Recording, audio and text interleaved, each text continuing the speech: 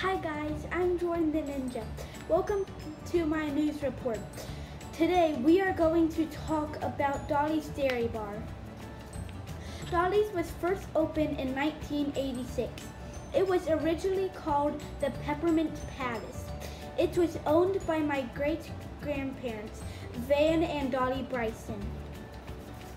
In the late 80s, Great-Grandpa Van built onto it and opened the hot dog hut. Great-Grandma Dolly changed the name to Dolly's, and it became all hers and has been a local landmark ever since. Great-Grandma Dolly lets my mom's school class come every year in fall before they shut down for the season. They would eat all the free ice cream that their tummies could handle.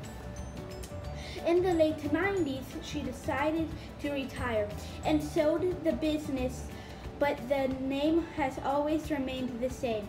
It was sold again in 2013 to the current owners.